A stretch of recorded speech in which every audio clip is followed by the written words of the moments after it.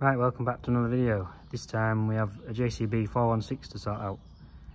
They're the pins for the steering rams. Yeah, these pins are loose in the chassis on both sides.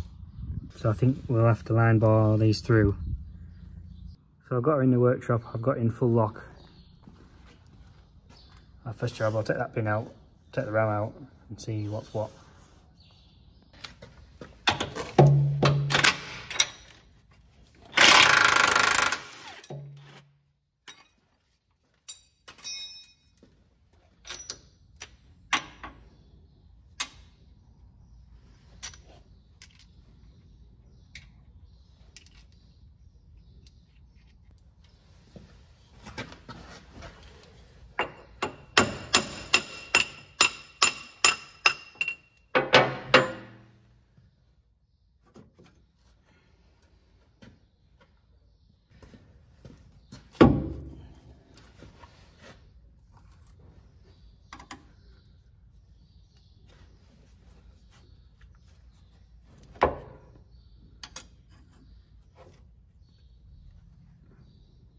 So I've got the steering ram removed.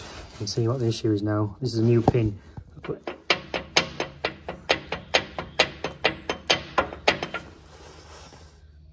Right, so what I'm going to have to do with this is line bore it through, make some bushes and press some bushes in, I think, because there isn't much space. Ideally, I'd line bore it through, run all the way around the hole with weld, build the hole back up with weld and then line bore it through back to pin size again. But I don't think I'll be able to get in to do that, so I think the best option is to line bore it through and put some bushes in. So I've got the bar in now. It's a fairly fiddly job because everything's in the way. There's pipes in the way up there, so I've got a ratchet strap just tweaking them out of the way and a clamp just to say pulling them out of the way, so I've got clearance behind the back of the bar. And then underneath, this block here was in the way, so that was another fiddly job getting that bearing in. But they're in now. I just need to tack them onto the frame. I've got my alignment cones in to line the bar up with the original holes. So I've just got my bar set up back in the milling machine just to drill another hole in between the other holes because they're too far apart. Because the mag drill only has 80mm of travel and the holes are 150mm apart, they're often not in the right place. So if I drill one in between, 75mm apart, should be better then.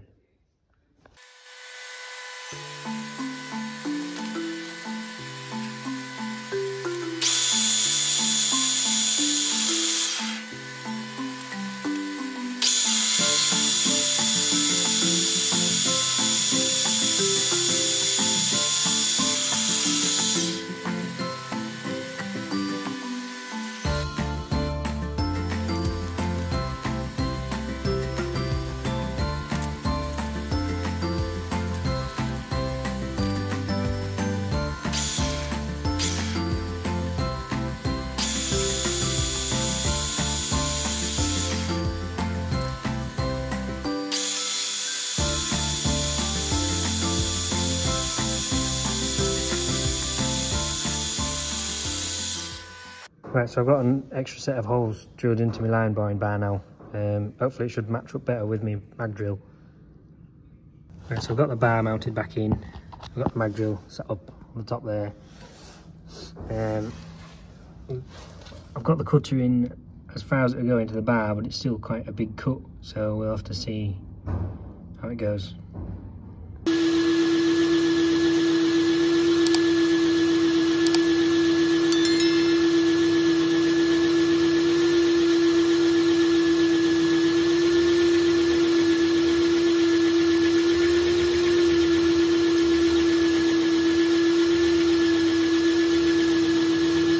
Right, so I've got the first cut done. I've only just to say got enough room to get my dial gauge in so I can move the tool out. The pin is 45mm and I'm going to cut it out as near as 55mm as I can. It doesn't matter exactly because I can make the bush to suit the hole. So this cut should be near enough 55mm. Right, so I've got that top one done now. I've got the tool set up in that hole now, ready to do the bottom one.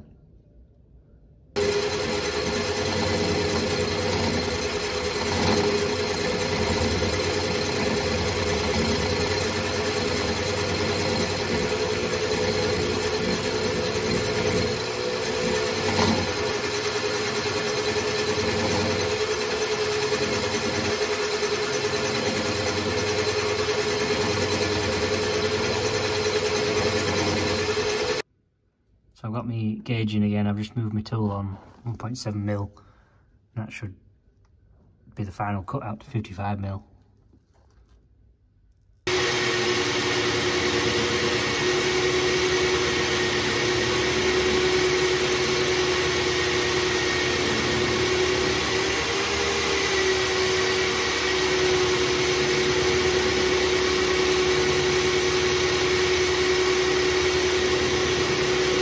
I've got them both line bored through now. I've taken the bearings off. And I've made these bushes to go in. That's the top one, that's the bottom one. Top one can't come out because the pin, like the top of the pin will hold it in, and then obviously it can't drop down because the ram is in the way. The bottom one, I was going to machine a lip. I was going to line bore a lip into that, and then a lip on the bush to stop that dropping through, but I thought I might as well just machine a lip on the bottom of it, push that up through the bottom, and then I can weld that bush round onto there. I thought it'd be easier, quicker.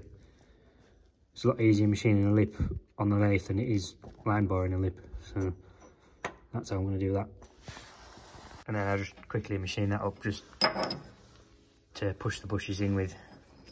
I've got that set up ready to press in now, and how I'm pressing it in is I've got a 50-ton bottle jack sat in there with a bit of box section on. Hopefully that should press in nice. There's 0.15 of a millimetre interference fit on them bushes.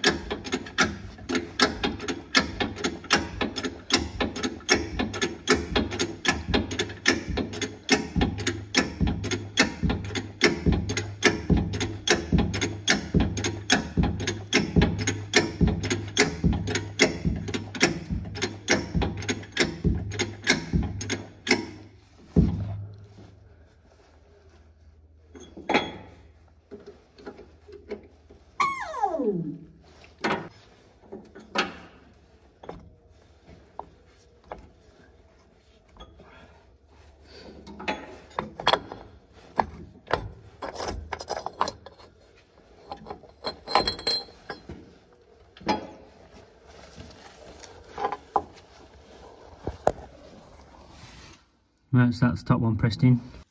Right, so ready to press the second one in now.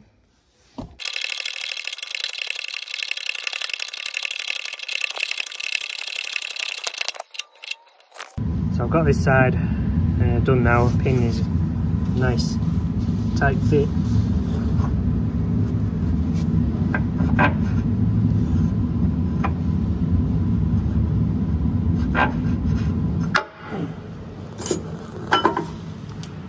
So that side's all back together now. The pin is nice tight fit. I had to tap it in with a big hammer to get it to go in, so that's nice and tight.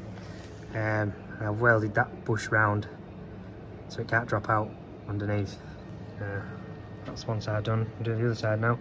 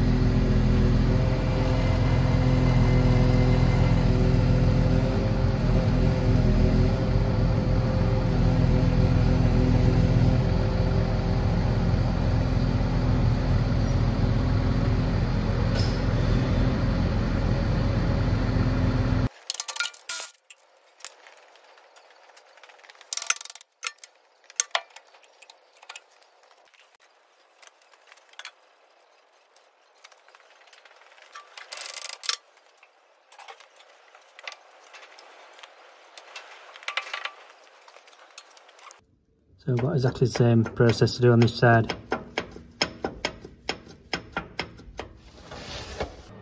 I'm not sure if I showed you before, but this is how I've got the mag drill set up. So I've got a bit of plate clamped onto there, and then a bit of plate that the mag drill sticks to, and that's tacked onto this bit of plate. It saves me having to tack anything actually onto the machine, so everything's tacked onto this bit of plate. And them clamps, you can get a lot of force with them clamps, so you know that's nicely secure on there. I've got a ratchet strap across there.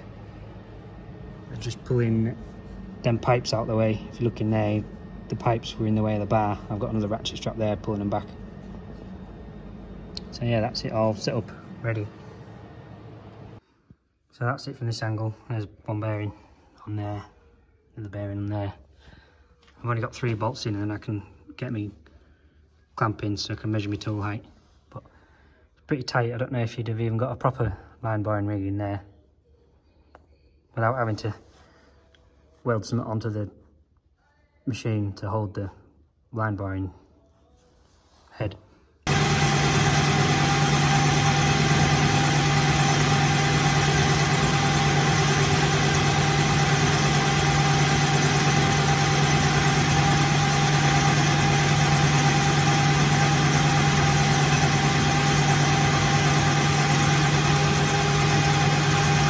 So I've got them both line bored through now. I'll make some bushes in the lathe to suit. So I've got my bar in the lathe. This is what I'm going to make the bushes out of. So we'll centre it, drill a hole through, bore the hole out in the middle, and then turn the outside diameter down to the right size.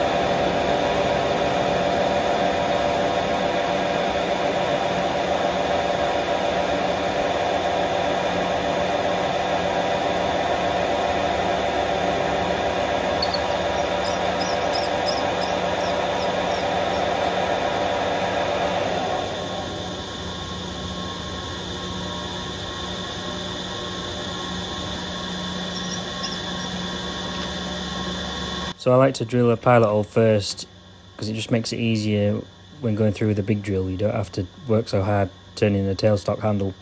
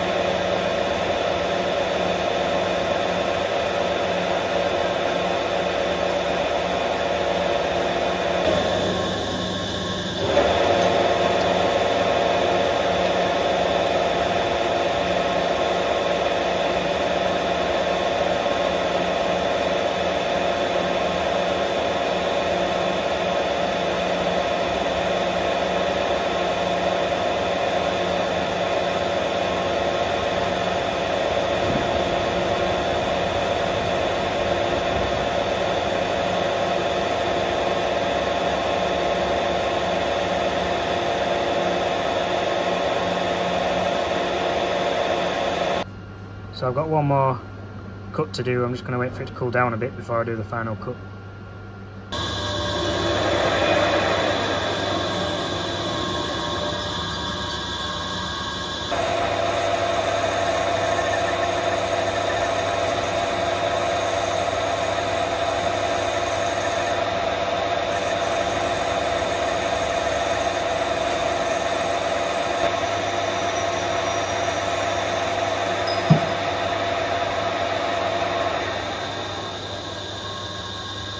So that's the second two bushes made now. We'll get them pressed in, same as the other side.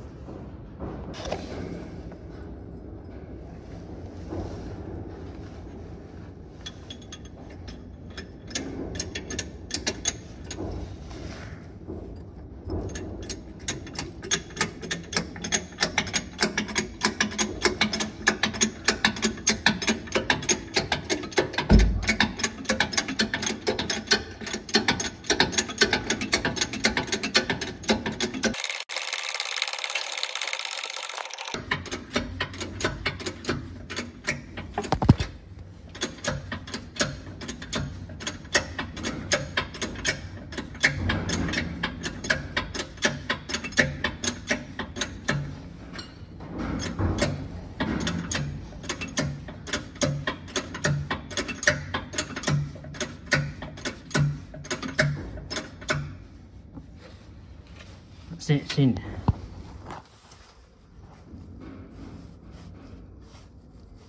That'll do.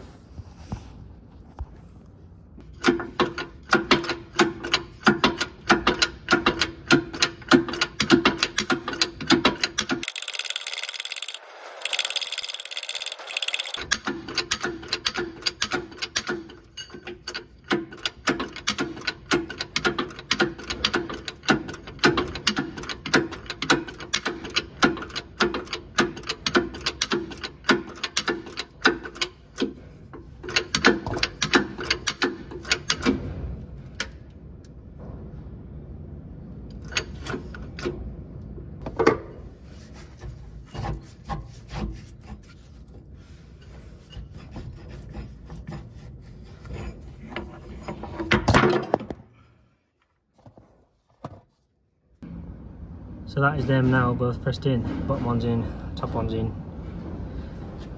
I just have to do the same again and just weld round that. And it's job done.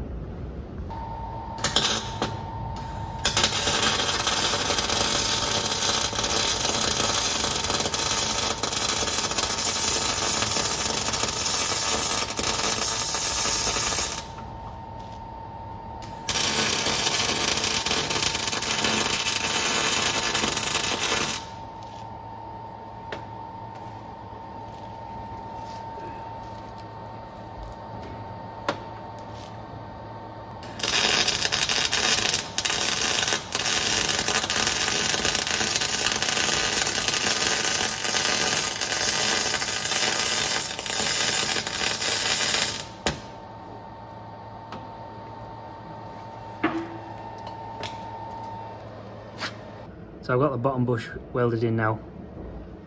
They're both in, so I'll just put a bit of paint over it and then put it back together. So that's that side back together, rams back in. So that is the job complete. The old mag drill line barring rig is not ideal, but you got the job done, and you could buy 30 mag drills for the price of one proper line barring rig, which seems madness, but anyway. So I am doing more line barring jobs, so I might have to get something a bit better set up. Anyway, that'll do for this video. I hope you've enjoyed watching it, and don't forget to like and subscribe. See you next time.